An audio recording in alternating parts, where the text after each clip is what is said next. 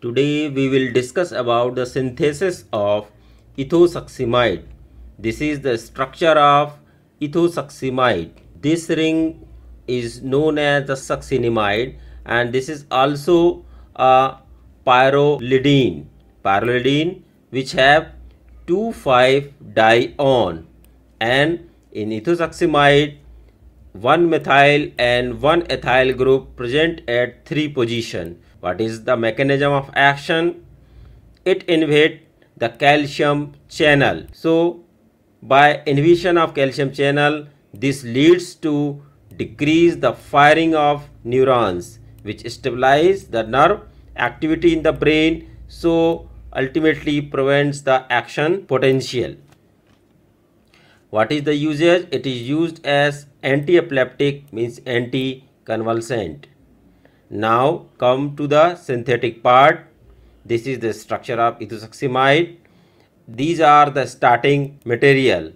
This portion of ethosuximide will come from ethyl methyl ketone. So ethyl methyl ketone is reacted with ethyl 2-cyanoacetate. This is the ethyl and this is the 1 position and this is a 2 position. So 2-cyanoacetate. So ethyl 2-cyanoacetate. So ethyl methyl ketone is reacted with ethyl 2-cyanoacetate in the presence of piperidine, and this reaction is known as Noe-Venn condensation. And what is the role of piperidine? Piperidine is a base, so it will bind to the one hydrogen of this carbon. So a negative charge will create this carbon, then this carbon will bind to this electrophilic carbon. So ultimately this double bond will come to the oxygen, so negative charge will be created. So ultimately hydrogen from reaction mixture will come and form a OH bond.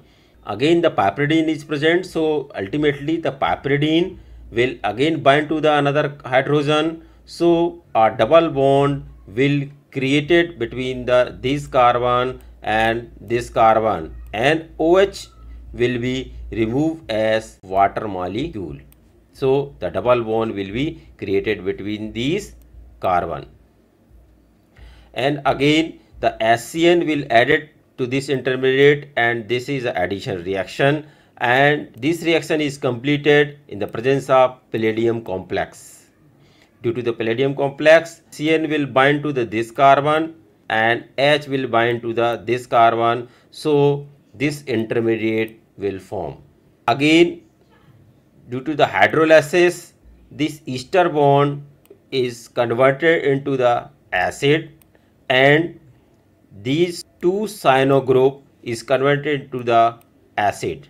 The CN first converted into the CONH2 amide, and then again amide is converted into the acid.